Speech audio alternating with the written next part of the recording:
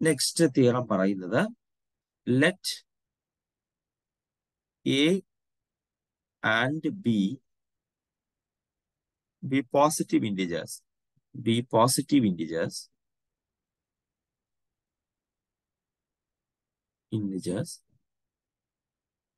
such that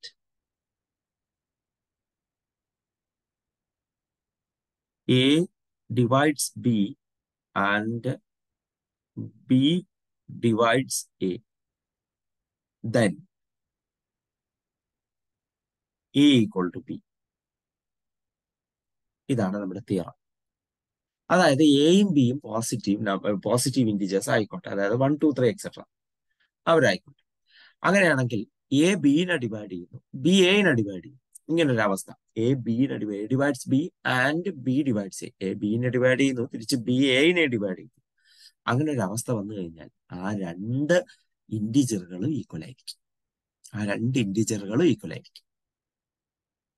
okay, as simple as that. നിങ്ങൾക്ക് തന്നെ മനസ്സിൽ കുറച്ച് എക്സാമ്പിൾ എടുത്ത് വെച്ച് നോക്കിക്കഴിഞ്ഞാൽ അത് മനസ്സിലാവും. ഒരു നമ്പർ വേറൊരു നമ്പറിനെയും രണ്ടാമത്തെ നമ്പർ വീണ്ടും ആദ്യം എടുത്ത നമ്പറിനെ ഡിവൈഡ് ചെയ്യുന്നുണ്ടെങ്കിൽ രണ്ടുപേരും ഈക്വൽ അല്ലാതെ മറ്റു തരമില്ല. വേർ ഗിവൺ രണ്ടുപേരും പോസിറ്റീവ് ആണെങ്കിൽ. നെഗറ്റീവ് ആണെങ്കിൽ ഈക്വൽ ആവണമെന്നില്ല. നിങ്ങൾക്കറിയാം 2 divides -2 ആൻഡ് -2 divides 2. പക്ഷെ 2 - 2 ഈക്വൽ അല്ലല്ലോ. നെഗറ്റീവ് ആണെങ്കിൽ നടക്കില്ല. പക്ഷെ ഇവിടെ പോസിറ്റീവ് ആണെന്ന് എടുത്തു പറയുന്നുണ്ട്. അപ്പൊ അതുകൊണ്ട് നമുക്ക് എന്തായാലും ഇത് പ്രൂവ് ചെയ്യാം. ഇത് ടെക്സ്റ്റ് നിങ്ങൾക്ക് നോക്കിക്കഴിഞ്ഞാൽ ഇതിന്റെ പ്രൂഫ് ഒന്നും തന്നിട്ടില്ല. പക്ഷെ എക്സസൈസിൽ സോൾവ് ചെയ്യാൻ ചോദിച്ചിട്ടുണ്ട്. അപ്പൊ നമുക്ക് ഇപ്പോഴേ അതങ്ങ് സോൾവ് ചെയ്ത് പോകാം. ശരി, അപ്പൊ നമുക്കിവിടെ തന്നിട്ടുള്ളത് A divides B. A ബിനെ divide ചെയ്യുന്നു. അതായത് ബി എന്ന് പറയുന്നത് എയുടെ മൾട്ടിപ്പിൾ ആണ്. That is B is equal to A into Q1 for some Q1 belongs to set of integers. Set of b equal to a into Q1 എന്ന് എഴുതാൻ കഴിയും. കാരണം ബി ഇപ്പോൾ എയുടെ മൾട്ടിപ്പിൾ ആണ്. അതുകൊണ്ട് ഇങ്ങനെ എഴുതാൻ പറ്റും. Q1 ഏതോ ഒരു ഇൻറ്റിജർ ആണ്. ഇനി അടുത്ത് അത് മാത്രമല്ല, ബിയും എനെ ഡിവൈഡ് ചെയ്യുന്നു തന്നിട്ടുണ്ട്. അതായത് എ ബിയുടെ മൾട്ടിപ്പിൾ ആണ്. അപ്പൊ A is equal to B into Q2 for some integer Q2. Done.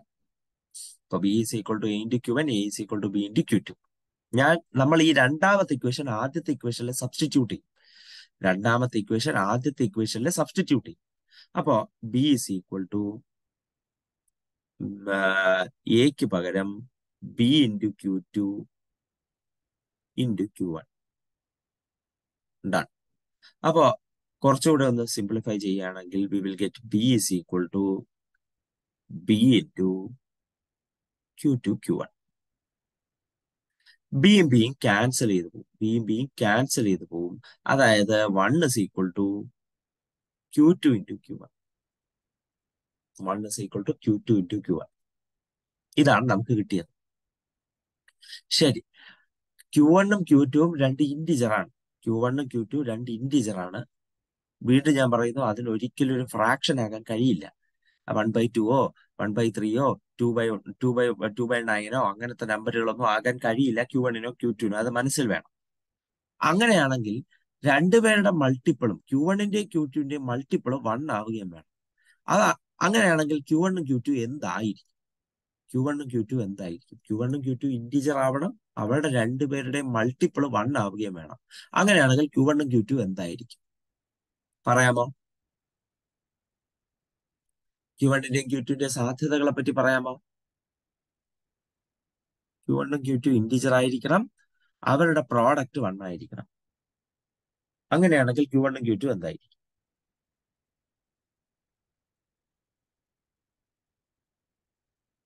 Q1 Q2 1 ആയിരിക്കും. Q1 Q2 1 ആയിരിക്കും. കാരണം Q1 2 ആവുകയാണെങ്കിൽ Q2 പ്രോഡക്റ്റ് 1 ആകാൻ വേണ്ടി മറ്റേ ആൾ 1/2 ആവേണ്ടി വരും. പക്ഷെ 1/2 ആകാനുള്ള കെൽപ്പൊന്നും ആർക്കില്ല?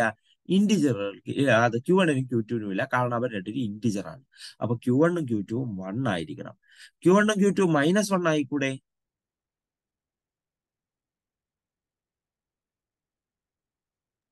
-1 ആകാം. -1 ആകാം. -1 ഇൻറ്റു -1 1 തന്നെയാണ്.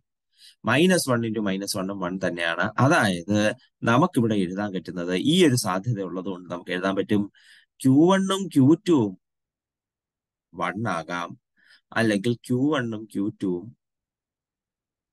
-1 ആകാം. Q1ഉം Q2ഉം -1.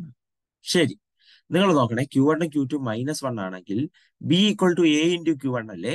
A ഇൻറ്റു Q1 ആണ്. അപ്പോ Q1 മൈനസ് ആണെങ്കിൽ B = -A എന്ന് കിട്ടും.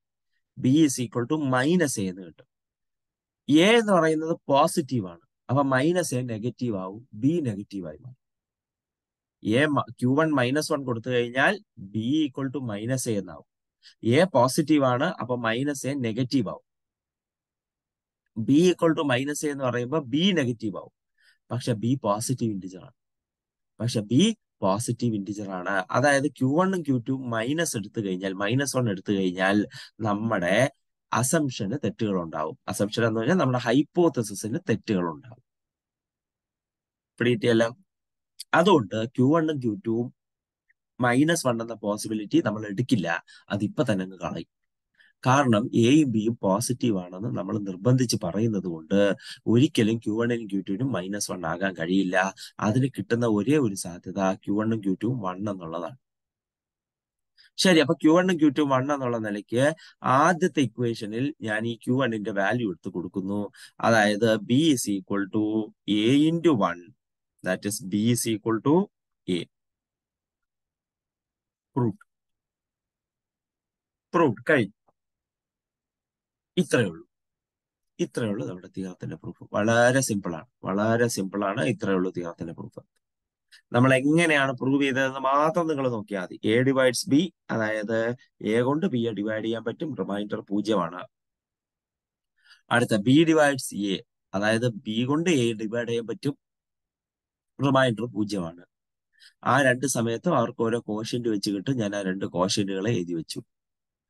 രണ്ടാമത്തെ ഇക്വേഷൻ ആദ്യത്തെ ഇക്വേഷൻ സബ്സ്റ്റിറ്റ്യൂട്ട് ചെയ്യുന്നു, B ക്യാൻസൽ ചെയ്ത് കളയുന്നു. അപ്പൊ Q1 Q2 = 1 എന്ന് കിട്ടും. രണ്ട് ഇന്റിജറിന്റെ പ്രോഡക്റ്റ് 1 ആവണമെങ്കിൽ ആ രണ്ടുപേരും 1 ആവണം, അല്ലെങ്കിൽ രണ്ടുപേരും -1 ആവണം. രണ്ടുപേരും -1 ആകുന്ന സാധ്യത നടക്കാത്ത കാര്യമാണ്. കാരണം എയും ബിയും പോസിറ്റീവ് ആണ്. അതുകൊണ്ട് തന്നെ Q1ഉം Q2 -1 ആകുക എന്നുള്ള പോസിബിലിറ്റി ക്യാൻസൽ ഔട്ട് ചെയ്ത് കളഞ്ഞു. Q1ഉം Q2 1 ആകാം. Q1ഉം Q2 1 ആണെങ്കിൽ ഞാനത് ആദ്യത്തെ equation B = A × Q1 substitute ചെയ്തു, B = A എന്ന് പ്രൂവ് ചെയ്തു. കാര്യങ്ങൾ മനസ്സിലായോ?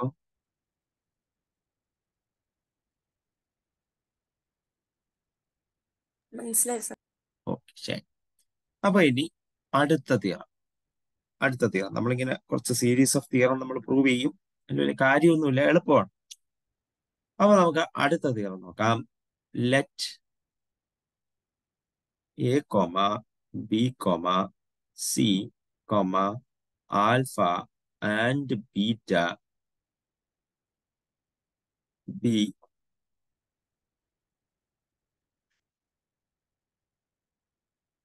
any integers. നോക്കണം, എയും ബിയും സിയും ആൽഫയും ബീറ്റയും ഒക്കെ ഏത് ഇന്റിജർ വേണോ ആകാം, ഒരു പ്രശ്നമില്ല. പോസിറ്റീവോ നെഗറ്റീവോ എന്ത് വേണോ ആകാം, യാതൊരുവിധ പ്രശ്നവും ഇല്ല. ദെൻ ഒന്നാമത്തത്, if A divides B and B divides C, then A divides C. ഇതാണ് ആദ്യത്തത്. നമുക്കിത് പരിശോധിച്ചിട്ട് മുന്നോട്ട് പോകാം. അപ്പൊ നിങ്ങൾക്ക് എന്നെ അറിയാം. നിങ്ങൾക്കൊരു 3 നമ്പർ നോക്കാം. 3 6നെ ഡിവൈഡ് ചെയ്യും, 6 18നെ ഡിവൈഡ് ചെയ്യും, 3 6നെ ഡിവൈഡ് ചെയ്യും, 6 18നെ ഡിവൈഡ് ചെയ്യും. അറിയാലോ? അങ്ങനെയാണെങ്കിൽ 3 18നെ ഡിവൈഡ് ചെയ്യും. ആർക്കാണ് അറിഞ്ഞുകൂടാത്തത്? 3 6നെ ഡിവൈഡ് ചെയ്യും, 6 18നെ ഡിവൈഡ് ചെയ്യും. അങ്ങനെയാണെങ്കിൽ 3 18നെ ഡിവൈഡ് ചെയ്യും. അതാണ് ഞാനിവിടെ എഴുതി വെച്ചേക്കുന്നത്. A ഡിവൈഡ്സ് B, എന്നിട്ട് ആ ബി സി എന്ന് പറയുന്ന മറ്റൊരാളെ ഡിവൈഡ് ചെയ്യുന്നുണ്ടെങ്കിൽ ആദ്യത്തെ ആൾ അവസാനത്തെ ആളെ ഡിവൈഡ് ചെയ്തു. എ ബിനെ ഡിവൈഡ് ചെയ്യുന്നു, അതേ ബി എന്ന് പറയുന്ന ആള് സി എന്ന് പറയുന്ന മറ്റൊരാളെ ഡിവൈഡ് ചെയ്യുന്നു എങ്കിൽ ആദ്യത്തെ ആൾ അവസാനത്തെ ആളെ എ ഡിവൈഡ് സി. ഓക്കെ, മനസ്സിലായോ? ആ തീരത്തിൽ മനസ്സിലായി സാർ. ആ തീരത്തിൽ ഡൗട്ട് ഒന്നും ഇല്ലല്ലോ ആർക്കും? ഇല്ല സാർ. ശരി, ഓക്കെ ഡൺ. അപ്പോ നിങ്ങൾ ഇവിടെ നോക്കുക, ഈ ഡിവൈഡ്സ് എന്ന് പറയുന്ന ഒരു റിലേഷൻ ആണെന്ന് നോക്കുക. റിലേഷൻ ആണ്, ഒരു ബന്ധമാണ്. അതായത് ഞാൻ പറയാണ്, എയും ബിയുമായിട്ട് ബന്ധം, ബിയും സിയുമായിട്ട് ബന്ധം. അതായത് ഞാൻ ഡിവൈഡ് എന്ന് പറയുന്നത് ബന്ധം എന്നുള്ള വാക്കുകൊണ്ട് റീപ്ലേസ് ചെയ്യണം, റിലേഷൻ എന്ന വാക്കുകൊണ്ട് റീപ്ലേസ് ചെയ്യണം. A related to B, be related to C, then A related to C. ഇത് ഏത് റിലേഷൻ ആണ്?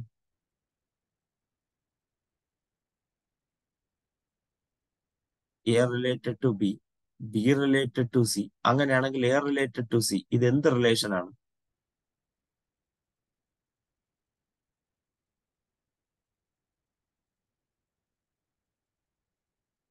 ആർക്കെങ്കിലും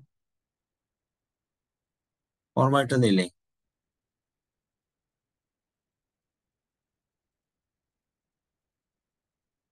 ആ വാക്ക് ഓർമ്മ കിട്ടുന്നില്ലേ നിങ്ങൾക്ക്? നിങ്ങൾ പഠിച്ചിട്ടുണ്ടാവണം.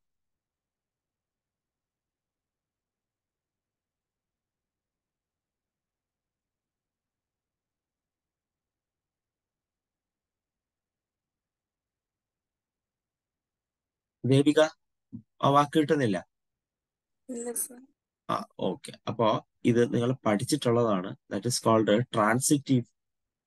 ട്രാൻസിറ്റീവ് റിലേഷൻ, അല്ലെങ്കിൽ ട്രാൻസിറ്റീവ് പ്രോപ്പർട്ടി എന്നൊക്കെ പറയാം.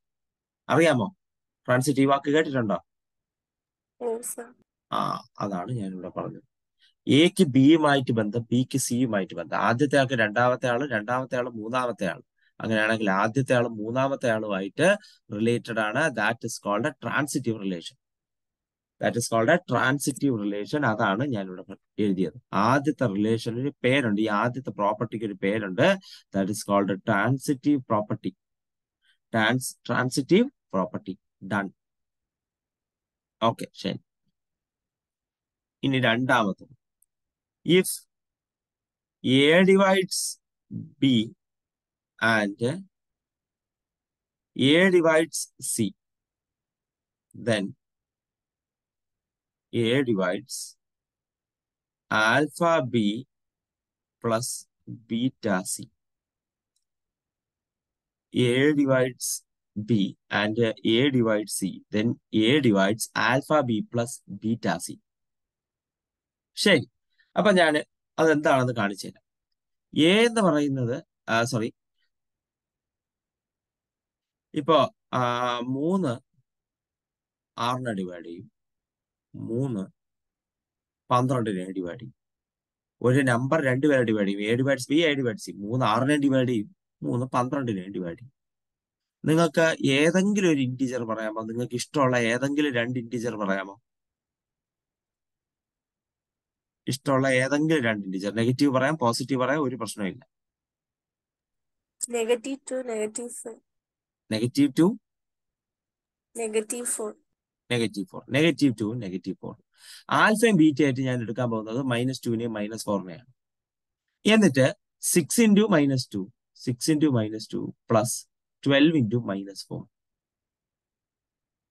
6 into -2 -12. 12 into -4 -48. That is equal to -60. ഇപ്പൊ നോക്കൂ, 3 -60 ഡിവൈഡ് ചെയ്യുമല്ലോ? ഡിവൈഡ് ചെയ്യും. അത്രേ അവര് പറഞ്ഞുള്ളൂ. അത്രേ പറഞ്ഞുള്ളൂ. എ 2 നമ്പറിനെ ഡിവൈഡ് ചെയ്യും, ബിനെ സിനെ. അങ്ങനെയാണെങ്കിൽ ബിനെ സിനെ ഏതെങ്കിലും ഇന്റിജർ കൊണ്ട് മൾട്ടിപ്ലൈ ചെയ്ത് കൂട്ടിയാലും എ ഡിവൈഡ് ചെയ്തിരിക്കും. വീണ്ടും പറയുന്നു, എന്താണ്? എ ബിനെ സിനെ ഡിവൈഡ് ചെയ്യുന്നു എന്ന് വിചാരിക്കുക. അങ്ങനെയാണെങ്കിൽ എ എന്ന് പറയുന്നത് ബിനെ സിനെ ഏതെങ്കിലും ഇന്റിജർ കൊണ്ട് മൾട്ടിപ്ലൈ ചെയ്ത് കൂട്ടിയാലും എ കൊണ്ട് ഡിവൈഡ് ചെയ്യാൻ പറ്റും. എ കൊണ്ട് ഡിവൈഡ് ചെയ്യാൻ പറ്റും. കഴിഞ്ഞു, കഴിഞ്ഞു. As simple as that. ഇതാണ് ഈ തിയറം പറയുന്നത്. ഈ തിയറം പറയുന്ന കാര്യം ഇതാണ്. തിയറം ഉദ്ദേശിക്കുന്നത് എന്താണെന്ന് മനസ്സിലായോ?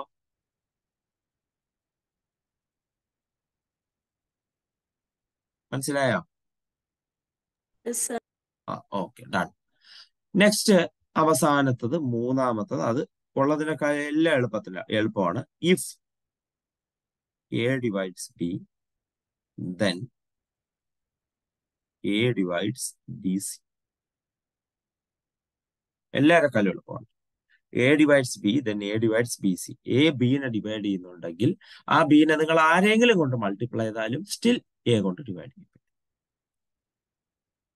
അപ്പൊ എ ബിനെ ഡിവൈഡ് ചെയ്യുന്നുണ്ടെങ്കിൽ ആ ബിനെ നിങ്ങൾ വേറെ ആരെങ്കിലും കൊണ്ട് മൾട്ടിപ്ലൈ ചെയ്താലും എ കൊണ്ട് ഡിവൈഡ് ചെയ്യാൻ പറ്റും.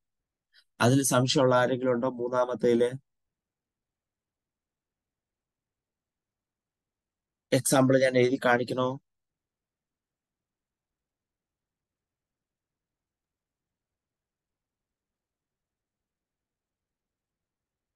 വേണോ? ആർക്കും പ്രശ്നമൊന്നുമില്ലല്ലോ.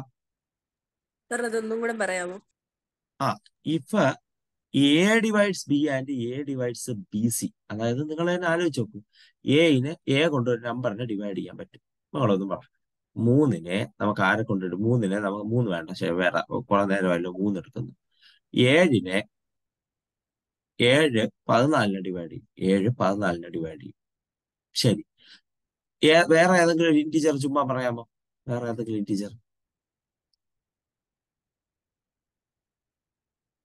വേറെ 5. ഏതെങ്കിലും? 5. 14 നമുക്ക് 5 കൊണ്ട് മൾട്ടിപ്ലൈ ചെയ്യാം. 14 5 കൊണ്ട് മൾട്ടിപ്ലൈ ചെയ്താൽ 70. 70നെ ഡിവൈഡ് ചെയ്യുമല്ലോ. 70നെ ഡിവൈഡ് ചെയ്യുമല്ലോ. അത്രയും പറഞ്ഞു. ഇവിടെ കിട്ടിയ സർ ഒരു നമ്പർ മറ്റൊരു നമ്പറിനെ ഡിവൈഡ് ചെയ്യുന്നുണ്ടെങ്കിൽ മറ്റേ നമ്പറിനെ എന്തെങ്കിലും കൊണ്ട് മൾട്ടിപ്ലൈ ചെയ്താൽ സ്റ്റിൽ ആദ്യത്തെ നമ്പർ ഡിവൈഡ് ചെയ്യും. As simple as that. Okay, okay sir. ശരി, ഡൺ. അപ്പൊ ഇതാണ് നമ്മുടെ മൂന്നാമത്തെ തിയറം. ഇവിടെ നിങ്ങൾ നോക്കുകയാണെങ്കിൽ രണ്ട് ഇന്റിജർ ബിനെ സിനെയും രണ്ട് ഇന്റിജർ കൊണ്ട് മൾട്ടിപ്ലൈ ചെയ്ത് കൂട്ടുന്നില്ലേ? രണ്ട് ഇന്റിജർ ബിനെ സിനെ രണ്ട് ഇന്റിജർ കൊണ്ട് മൾട്ടിപ്ലൈ ചെയ്ത് പിന്നെ കൂട്ടുന്ന ഈ പരിപാടി, ഇതിനെ നമ്മൾ വിളിക്കുന്നത് linear കോമ്പിനേഷനോ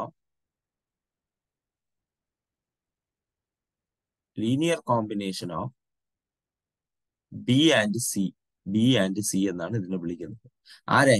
alpha B plus beta സീനെ. അങ്ങനെ ഒരു ചെല്ല പേര് ഇതിനുണ്ട്, linear combination B and C. Constant കൊണ്ട് മൾട്ടിപ്ലൈ ചെയ്ത് കൂട്ടുന്ന ഈ ഒരു പ്രോസസ്സിനെ നമ്മൾ വിളിക്കുന്ന പേരാണ് linear combination of B and C. അപ്പൊ ആ വാക്ക് നമ്മൾ ഇനി കണ്ടിന്യൂസ് ആയിട്ട് ഉപയോഗിക്കും. അതുകൊണ്ട് അതൊന്ന് കാണുമ്പോൾ ശ്രദ്ധിക്കുക. ലീനിയർ കോമ്പിനേഷൻ എന്ന വാക്ക് ശ്രദ്ധിക്കുക. രണ്ടുപേരുടെ ലീനിയർ കോമ്പിനേഷൻ എന്ന് വെച്ചാൽ രണ്ടുപേരെ ഈ തോന്നിയ പോലെ ഏതെങ്കിലും രണ്ട് കോൺസ്റ്റന്റ് കൊണ്ട് മൾട്ടിപ്ലൈ ചെയ്ത് കൂട്ടുന്ന പരിപാടിയാണ് ലീനിയർ കോമ്പിനേഷൻ എന്ന് നമ്മൾ വിളിക്കുന്നത്. ഡൺ. അപ്പൊ ശരി, നമുക്കിത് ഓരോന്നോരോന്നായിട്ട് പ്രൂവ് ചെയ്യാം. ആദ്യത്തെ ആളുടെ പ്രൂഫ് നമുക്ക് തന്നിട്ടുള്ളത് A divides B. A ബിനെ divide ചെയ്യുമെങ്കിൽ ഉറപ്പായിട്ടും B equal to A into Q1, where Q1 belongs to set of integers. ഇനി ബി ഡിവൈഡ്സ് സി, അതായത് ഉറപ്പായിട്ടും C is equal to B into Q2, where Q2 belongs to integers. കഴിഞ്ഞു. ഇനി ബിക്ക് കിട്ടിയ ഈ ഒരു വാല്യൂവിനെ ഞാൻ രണ്ടാമത്തെ ഇക്വേഷൻ സബ്സ്റ്റിറ്റ്യൂട്ട് ചെയ്യും. B equal to A into Q1 രണ്ടാമത്തെ ഇക്വേഷനിൽ ഞാൻ സബ്സ്റ്റിറ്റ്യൂട്ട് ചെയ്യും. Therefore C equal to A into Q1 into Q2. A into Q1 into Q2. ഒന്ന് റീഅറേഞ്ച് ചെയ്ത് എഴുതുമ്പോൾ C is equal to A into Q1 Q2. കഴിഞ്ഞു. Therefore C is equal to A into Q. C is equal to A into Q. നിങ്ങൾ നോക്കുക, Q1 ഉം Q2, ഞാൻ ഈ Q എന്നെടുത്തത് Q1 into Q2 നെയാണ് കേട്ടോ. Q1 into Q2 നെയാണ് ഞാൻ എന്തെടുത്തത്? Q എന്നെടുത്തത്. നിങ്ങൾ നോക്കുക, രണ്ട് ഇന്റിജറിന്റെ പ്രോഡക്റ്റ് ഇന്റിജർ ആയിരിക്കൂലേ? രണ്ട് ഇന്റിജറിന്റെ പ്രോഡക്റ്റ് ഇന്റിജർ ആയിരിക്കുമോ ഇല്ലയോ?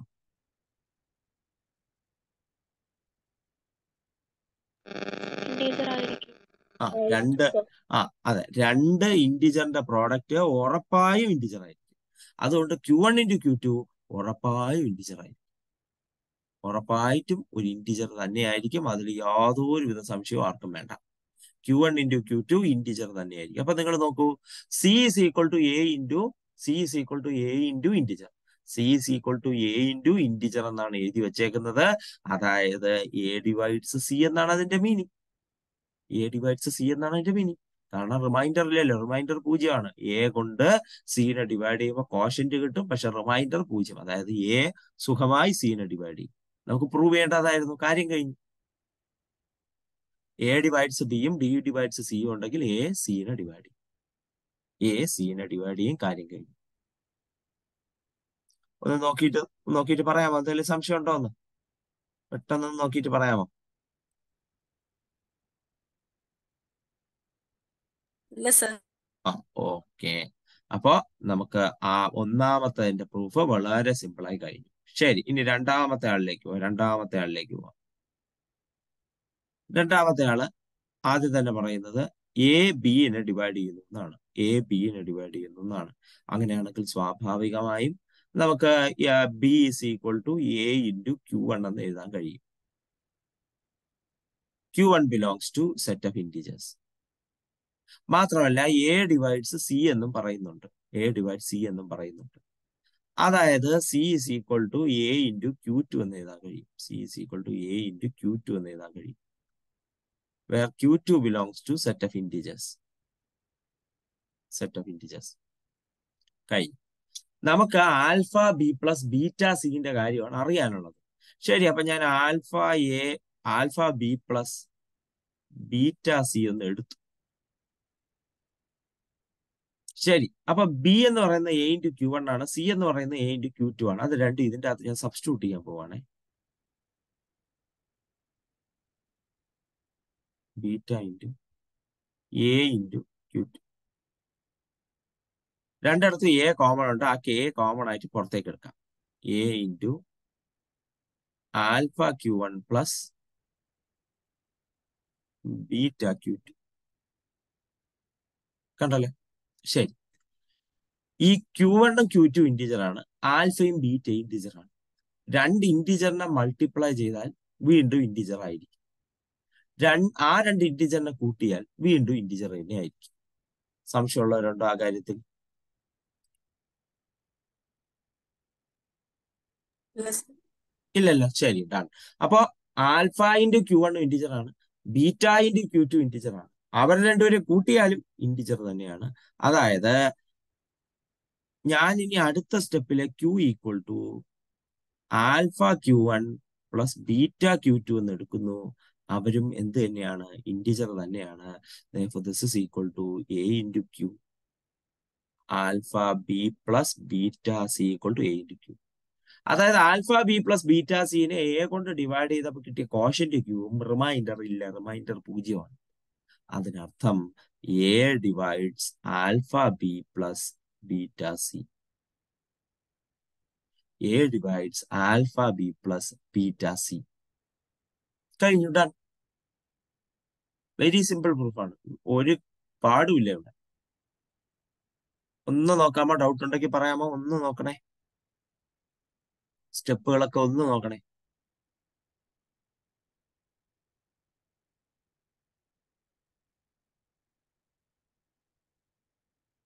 മനസ്സിലായോ?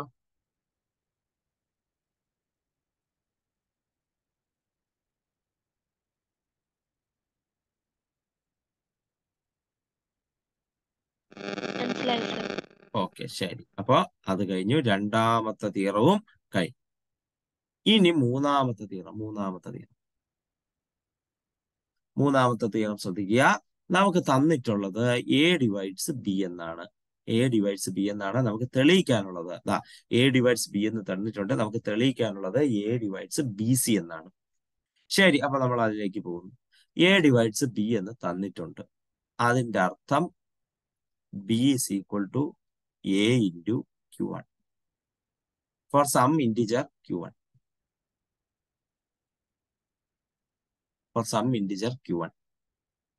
Done. ഇനി അങ്ങനെയാണെങ്കിൽ ഞാൻ ഈ രണ്ട് സൈഡും സി കൊണ്ട് മൾട്ടിപ്ലൈ, രണ്ട് സൈഡ് സി കൊണ്ട് മൾട്ടിപ്ലൈ ചെയ്യും.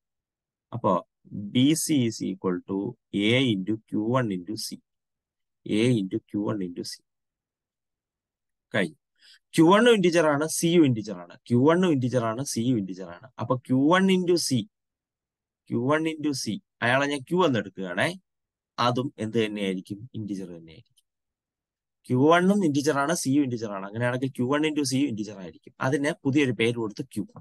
അതായത് B C is equal to A into Q എന്ന് എഴുതാലും, എ ഇൻറ്റു ക്യൂ എന്ന് എഴുതാലും കഴിഞ്ഞു. അതായത് ബി സി എ കൊണ്ട് ഡിവൈഡ് ചെയ്യുമ്പോൾ കോഷ്യന്റ് കിട്ടും, റിമൈൻഡർ 0. അതിനർത്ഥം എ ഡിവൈഡ്സ് ബി സി കഴിഞ്ഞു. A divides B C, A divides B ആണെങ്കിൽ എ ഡിവൈഡ്സ് ബി സി എന്നാണ് നമുക്ക് പ്രൂവ് ചെയ്യാനുള്ളത്. നമ്മൾ സുഖമായി പ്രൂവ് ചെയ്തു. ഒന്ന് നോക്കിയിട്ട് ഡൗട്ട് ഉണ്ടോ എന്ന് പറയാമോ?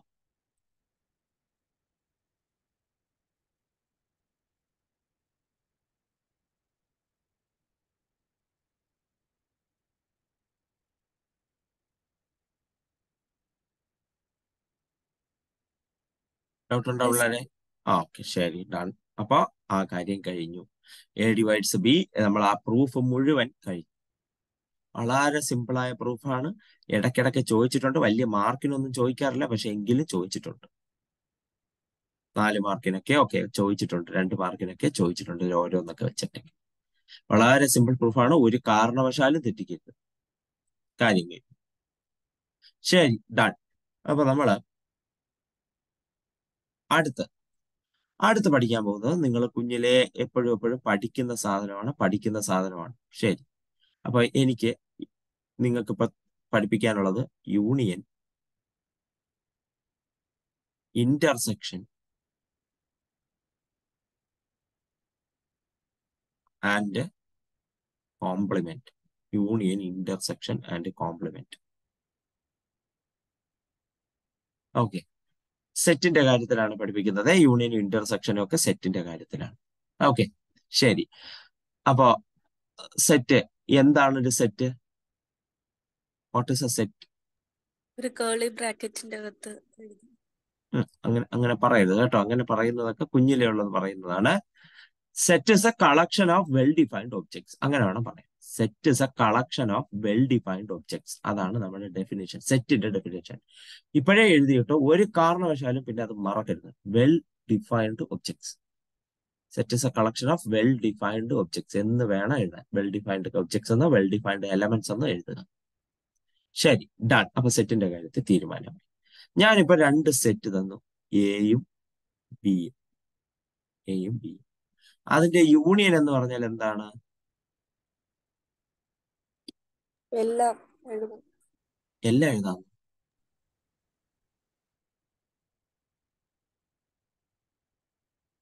മനസ്സിലായില്ല, കറക്റ്റ് ആയിട്ട് പറയണേ.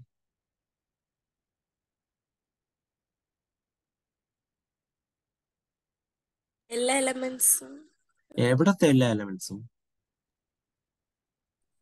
തന്നിരിക്കുന്ന സെറ്റിന്. ഏതാണ്? അങ്ങനെ പറയല്ലേ, ഞാൻ വീണ്ടും പറയുന്നു. എ യൂണിയൻ ബി എന്ന് പറഞ്ഞാൽ എയിലെ എലമെന്റ്സും ബിയിലെ എലമെന്റ്സും കൂടെ ചേർന്ന സെറ്റാണ്. എയിലെ എലമെന്റ്സും ബിയിലെ എലമെന്റ്സും കൂടെ ചേർന്ന സെറ്റാണ് അതിന്റെ union. It contains elements from A and B. It contains elements from belonging to A or B. എയിലെയോ ബിയിലെയോ എലമെന്റുകളൊക്കെ ചേർത്ത് വെച്ചതാണ് അതിന്റെ യൂണിയൻ. ശരി, അപ്പൊ ഞാൻ എക്സാമ്പിൾ തരാം. A equal to 1 2 3 4. B is equal to 3 4 5. അങ്ങനെയാണെങ്കിൽ എ യൂണിയൻ ബി പറയാമോ? A union B, A union B.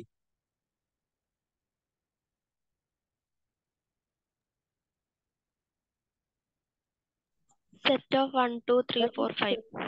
1 2 3 4 5. ശരി, അപ്പൊ ഇവിടെ നോക്കൂ, എക്ക് 3 4 ഉണ്ട്, ബിക്കും 3 4 ഉണ്ട്.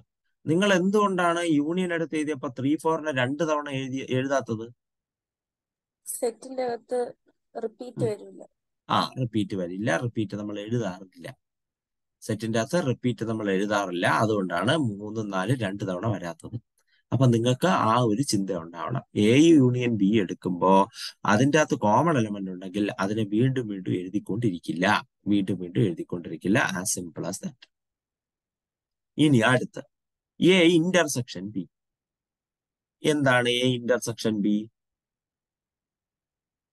എയിലും ബിയിലും ഉള്ള കോമൺ കോമൺ എലമെന്റിന്റെ കളക്ഷൻ ആണ് എ ഇന്റർസെക്ഷൻ ബി. അപ്പൊ ഈ കേസിൽ എ ഇന്റർസെക്ഷൻ ബി പറയാമോ?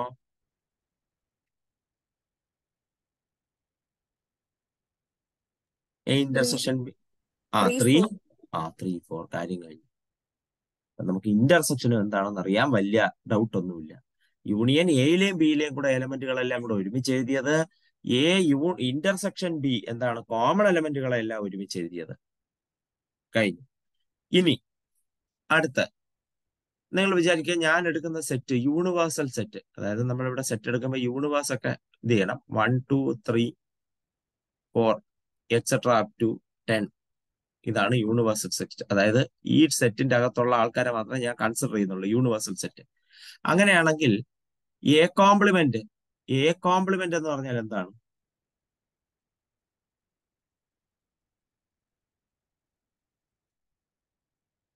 എ കോംപ്ലിമെന്റ് എന്ന് പറഞ്ഞാൽ എന്താണ്? എ കോംപ്ലിമെന്റ് ഇങ്ങനെയാണ് ഡിനോട്ട്, എ ഡാഷ്. എന്താണ്? 5, 6, 7, 8, 9, 10. 5, 6, 7. ഓക്കെ, 5, 6, 7, 8, 9, 10. അതായത് എ കോംപ്ലിമെന്റ് എന്ന് പറഞ്ഞു കഴിഞ്ഞാൽ എയുടെ വെളിയിലുള്ള ആൾക്കാർ, ആൾക്കാരുടെ കളക്ഷൻ. കഴിഞ്ഞു, അത്രയേ ഉള്ളൂ. എ കോംപ്ലിമെന്റ് എന്ന് പറഞ്ഞാൽ എയുടെ വെളിയിലുള്ള ആൾക്കാരുടെ കളക്ഷൻ. അപ്പൊ ഈ വെളിയിൽ നോക്കാനായിട്ട് എന്താണ് നിങ്ങൾക്ക് യൂണിവേഴ്സ് എന്താണ്, യൂണിവേഴ്സൽ സെറ്റ് എന്താണെന്ന് ഡിഫൈൻ ചെയ്തിട്ടുണ്ടാവും. അപ്പൊ ഞാൻ അതുകൊണ്ടാണ് പിന്നെ ഞാൻ യൂണിവേഴ്സൽ സെറ്റ് ഡിഫൈൻ ചെയ്ത് കാണിച്ചത്. അപ്പൊ യൂണിവേഴ്സൽ സെറ്റ്, ആ സെറ്റിന്റെ അകത്തുള്ള ആൾക്കാരെ ഞാൻ ഇനി പറയുന്ന എല്ലാത്തിന്റെ അകത്തും എടുക്കുന്നു. അപ്പോ എ കോംപ്ലിമെന്റ് എന്ന് പറയുമ്പോ എയുടെ പുറത്തുള്ള പക്ഷേ യൂണിവേഴ്സൽ സെറ്റിലുള്ള ആൾക്കാരുടെ കളക്ഷൻ, എയുടെ പുറത്തുള്ള യൂണിവേഴ്സൽ സെറ്റിലുള്ള ആൾക്കാരുടെ കളക്ഷൻ, അത് 5, 6, 7, 8, 9, 10. കഴിഞ്ഞു. സിമ്പിൾ, എ കോംപ്ലിമെന്റ് കഴിഞ്ഞു. അപ്പൊ യൂണിയൻ പറഞ്ഞു, ഇന്റർസെക്ഷൻ പറഞ്ഞു, കോംപ്ലിമെന്റ് പറഞ്ഞു. ഈ പറഞ്ഞതിൽ എന്തെങ്കിലും ഡൗട്ട് ഉണ്ടോ? ഇല്ല സർ. ഓക്കെ, ശരി.